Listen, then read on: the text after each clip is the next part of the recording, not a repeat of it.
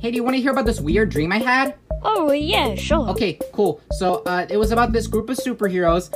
They got a phone call from this one guy who was pretty short. He had, like, a fedora on, and he kind of looked like Hitler. What the fuck? Yeah, and so then he was calling from the sky because he was falling from a plane, and he was fighting his twin evil brother. I don't know why, but, like, he just had this weird twin evil brother. But, then they turned into sharks, and then they kind of acted like the penguins in Madagascar, and then,